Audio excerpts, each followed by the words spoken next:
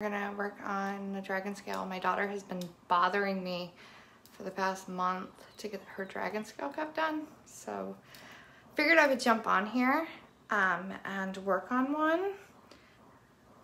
I'm gonna wait for a few people to jump on. So if you jump on, say hi. I'm gonna make a comment. So I don't know, hopefully I can start seeing comments on my iPad because for some reason I can't. They don't stay on.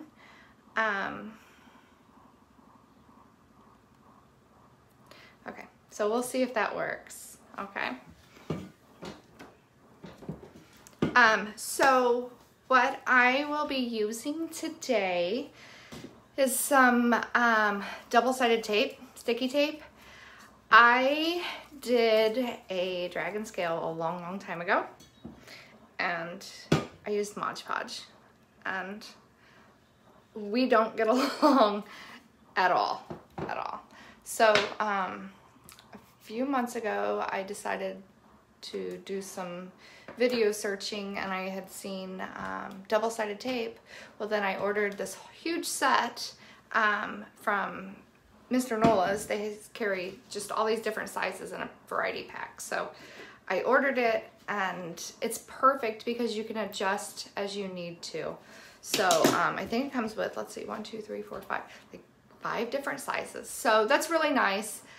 So I'm just gonna be using double-sided sticky tape, and I have these little tin and plastic containers, and all I did is I just cut a bunch of dragon scales, and they're in here. Hopefully I have enough, might not, but I just want to show this part first. We won't stay on for the whole thing because it's kind of repetitive.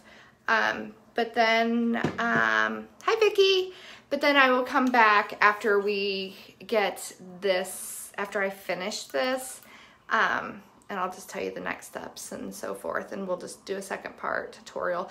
Everybody does these differently. This is just what worked for me. I use just regular plain cardstock. So I guess I'm just gonna go ahead and flip it around. I hope it's not too noisy. I have a couple turners going, so let me know if you can hear me all right. But I'm gonna go ahead and flip you guys around, so.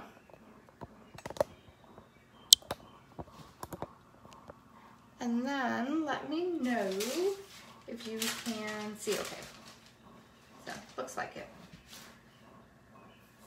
I have a whole mess on my desk, so. So the first thing is what's nice to know is your double-sided tape, you don't have to worry about little crinkles and stuff like that because you're not gonna see it. The cardstock will cover it up. I could not tell you how many scales go on a cup because I do not count them. I just cut and cut and cut, and then if I don't have enough, I go back and cut some more. So so all I'm gonna do is, the first thing we're gonna do is we're gonna tape the whole entire cup. So that's kind of the boring part. I could have started this, I guess, but I didn't. And I'm just gonna tape it all the way around. And I'm leaving a little bit of a seam at the bottom. I'm using this thicker tape. I haven't used this one yet, but being it's a bigger cup, I figured I would try it and see how it goes. So you're not going to see the tape at all, so I'm not really worried about straightness or stuff like that. I just want to make sure that I have enough tape to go all the way up with my scales. And like I said, I won't do the whole cup today. That's probably boring.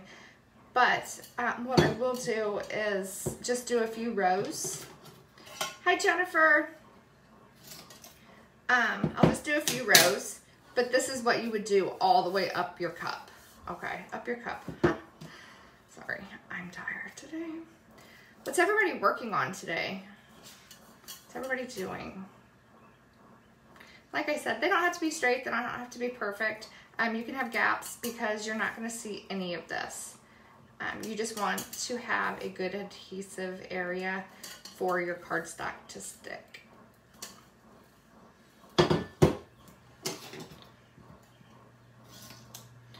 Guys, I really wish I could show you what is on my turner, but I can't. Gotta wait, but it's exciting. So I'm just gonna do one more row, but I find that taping the whole entire cup is a little bit easier for me. Hi, Roberta.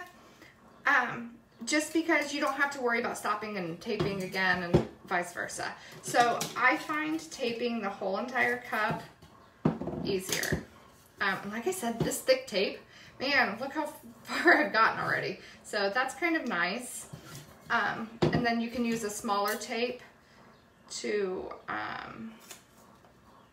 add to areas that don't fit with the thicker tape. But I'm just kind of pulling along and kind of pushing a little tight as I pull, almost like you're stretching it, but you're not. And then I'm just cutting, so. And it's okay if it overlap. I'll show you what I do when it overlaps. And like I said, you won't see any of that, so. So this will be part one. I'll come back after I finish the dragon scales. I'm just gonna do a few rows today. And then I'll finish the dragon scales off camera. I'll just do the same exact thing that I'm gonna show you today, all the way up the cup. And then we'll do the next step.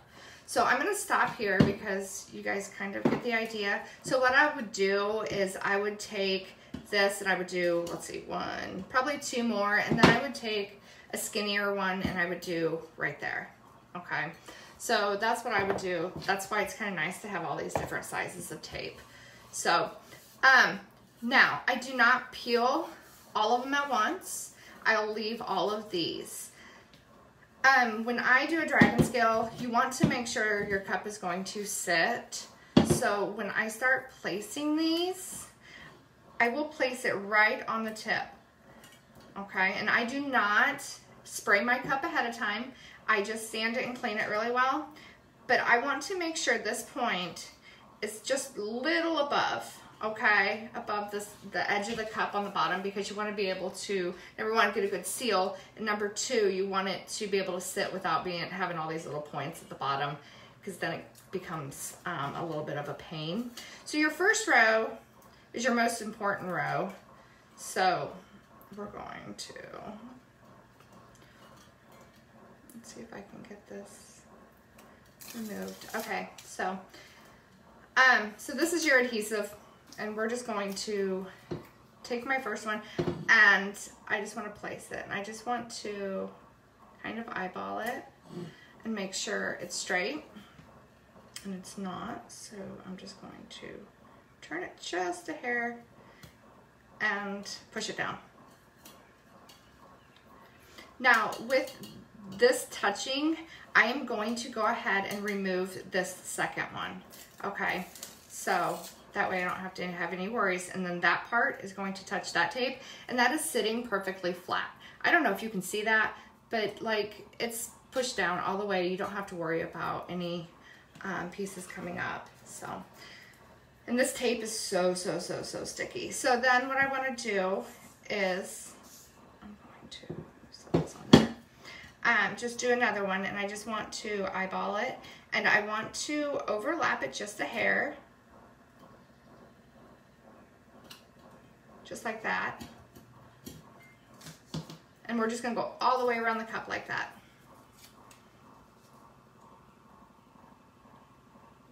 And I try to stay going one direction,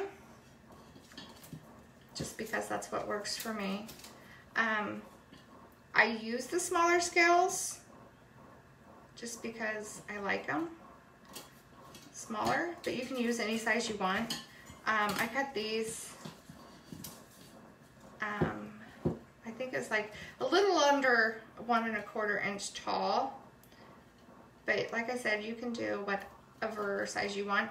And I would probably go bigger if I was doing like a more rounder cup with a bigger circumference, but I'm not, so.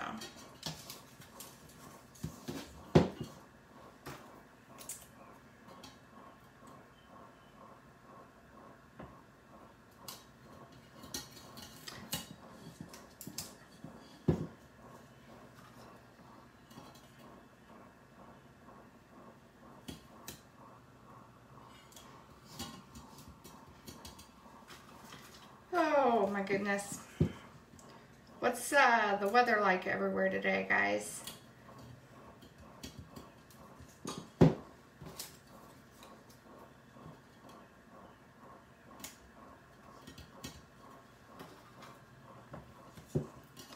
just going to finish up this row, and then you're going to see that there's a spot, and it's kind of smaller than the other areas, and that's okay. And we'll just focus and just overlap it just like that. And that's it. So then I want to make sure I'm starting in this area, again, the same area I started. Hot in Alabama. How hot is it, Vicki? So now what I want to do is I want to take this point and these corners, and I want to do an even coat. What I find, I want to kind of do it in between. This is where you come in and decide how far apart that you want them. I like them lower just because that's what I like. Hot in Texas. It's only supposed to be like 89 here today. So New Jersey, hot, very hot. Anybody getting any storms or anything like that? We're supposed to get really bad storms from this tropical storm that came through, and it all missed us. We had like crazy winds, but that was it. So I'm just doing the same thing. I'm just pushing down, and I haven't removed any more tape yet. High 80s, I'm hoping, Vicki, because 800s, I am like flying to a different country.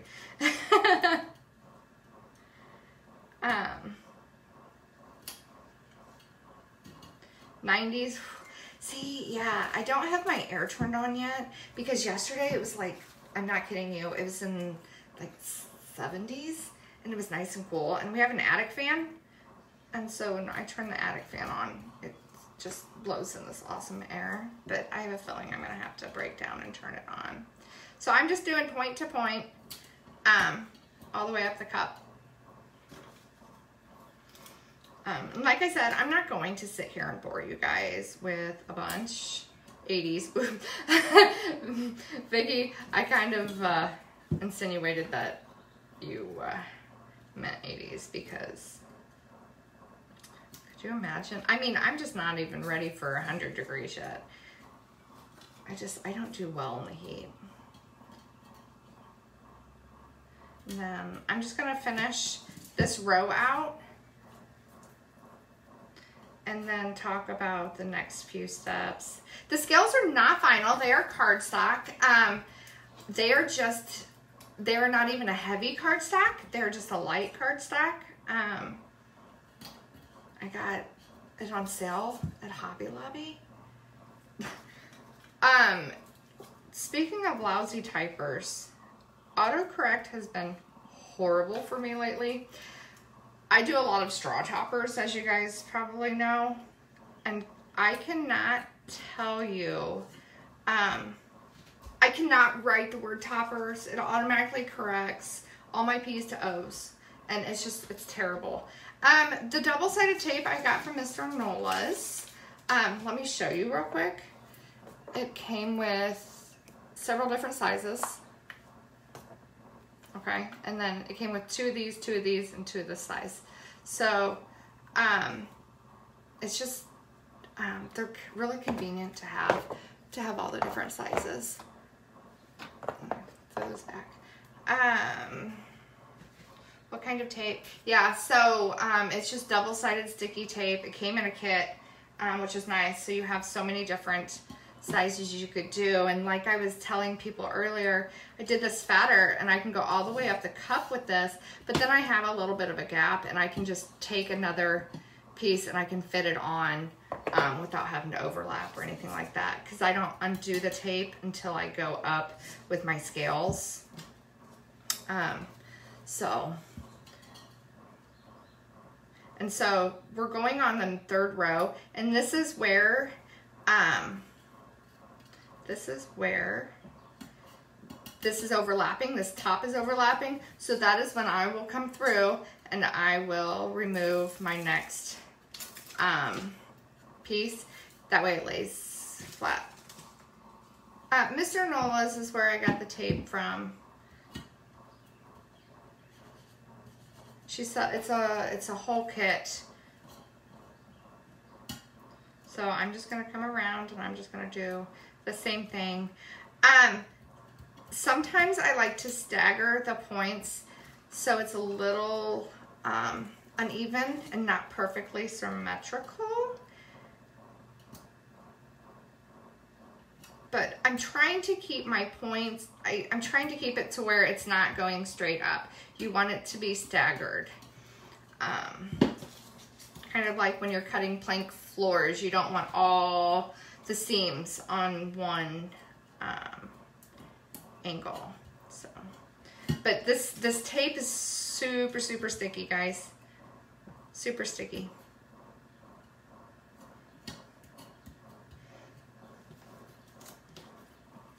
So I will tell you the next few steps that I'm going to do to this, and then we'll come back for part 2. After I get all my dragon scales on and placed, I will go all the way up the cup. This is a Hydro Flask. I am stopping right here on this, okay? The lid's up here, but with this curve, I'm going to stop right here, and I'll curve the scale, the top of the scale, up into this curve, okay? So then after I do that, I will Mod Podge. Ugh, Mod Podge, yes, Mod Podge. I will Mod Podge the whole entire thing. Am I the only one that doesn't like Mod Podge? Oh, this stuff is so hard to work with. So I'll Mod Podge, and when I Mod Podge it, what I do is I start from the top and I Mod Podge the whole thing in a downward motion, okay? That's what I do first. I do not go upwards on my first coat, okay? You want a nice, decent coat, thick, but I go down only. After that is dry is when I will go up, because you want them to go up underneath any little lips you have, any lifts. If you get that Mod Podge up underneath there a little bit, you need to make sure it's fully dry. But that helps when you're epoxy, when you go to epoxy it, that will help less divots, I guess. So that's what I do. And then my third coat, after that one's completely dry, I will do up and down motion. And then I will let that completely dry, and I will spray paint it. I'm spray painting this one gold. I have a really cool gold. And then we will come back for the second part, because I'm going to be adding mica to this one, mica eco glitter type of thing. So I can do the second part after that. But like I said, it's just a matter of placing scales and all the way up the cup, and then Mod Podging. It is so important to seal these really well. So I don't know, can you see that, guys? That's just what you want, all the way around the cup.